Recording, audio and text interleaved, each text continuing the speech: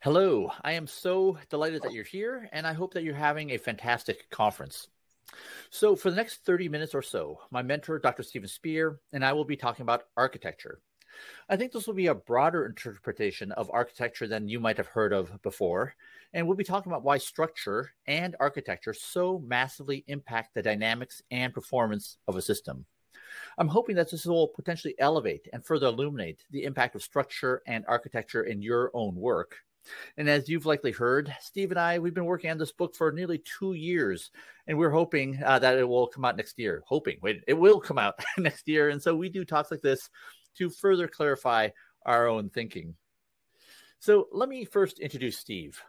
So without a doubt, one of the most impactful learning moments for me was taking a workshop at MIT in 2014, taught by Stephen Spear, which is why I went to the class. And I cannot tell you how much he's influenced my own thinking.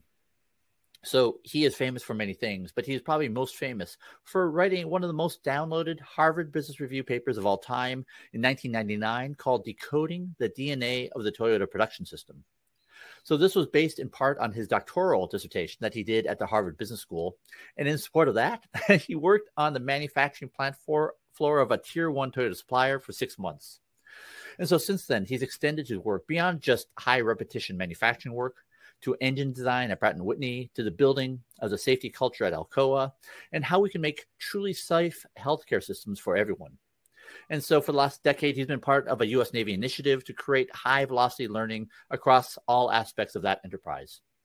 And so for the last 2 years, we've been talking 2 to 3 times a week or more, trying to see if we can codify what we've both observed in our careers about that amazing and magical dynamic that is created that can fully unleash human creativity and problem solving in almost every domain.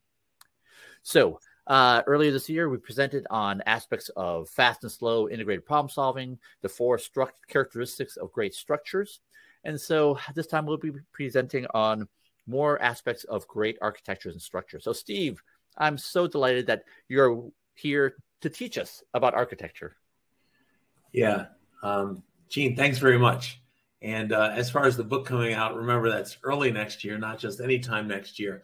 But on the topic of architecture, let me just start with a reference. Back in January, I attended a conference, a symposium with my wife, Miriam, who's actually an architect.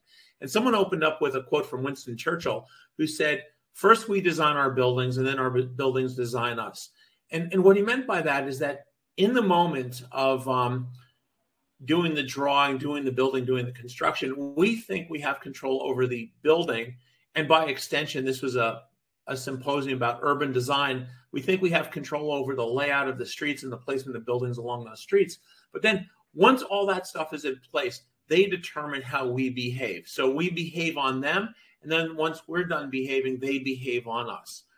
And I thought that was so telling, because you and I have spent so much time talking about the architecture of technical products, and the way in which we architect them then determines back how we behave around them and towards them and with each other towards them. And in fact, how we architect our organizations in terms of the flows of information, the possibilities and the pathways for collaboration. We design that social circuitry, but once it's designed, then it designs us back in terms of how we act and how we behave. So anyway, this metaphor of architecture is actually, I think, more literal than metaphorical. And I hope to elaborate on it a little bit right now. So again, in terms of background, you made reference to some of the work I've done, but really, I've had now 25, 30 years of trying to explain anomalous outcomes. And those anomalous outcomes take the form of 2, 200, and 2000x. And what I mean by that is that back in the 70s and certainly by the 1980s, people were making observations that when you looked, let's say, in the automobile industry, there was Toyota, which had productivity which was double what was the world standard. And it had levels of quality which are somewhere between in the hundreds versus the thousands better than anybody else. And a few years after the first work came out about Toyota and its manufacturing systems, there were a bunch of people at University of Michigan who did studies of its design systems and found out same ratios, that on any given day, Toyota was producing twice the number of new models in half the time with much higher manufacturable quality, much higher product quality down the road.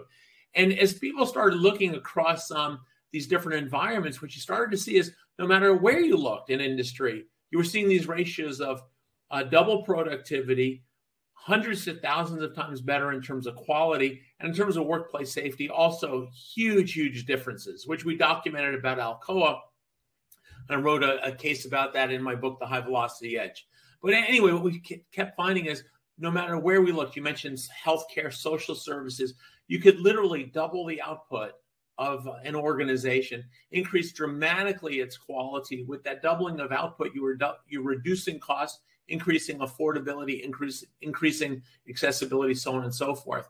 And it turned out no matter where you looked, what you were finding is planes, trains, automobiles, tech, biotech, pharma, healthcare, education, social services, military, and every vertical, every sector, and across every phase of value creation, from way upstream discovery all the way through development, design, production, delivery, after sales service, and that sort of thing, that you were finding these crazy ratios of 200, and 2000x.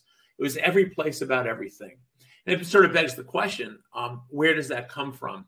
And something which we've explored previously, but it's always worth repeating. It's always worth repeating, is that most everyone, when they start a venture, starts at a very, very low level of competency and capability.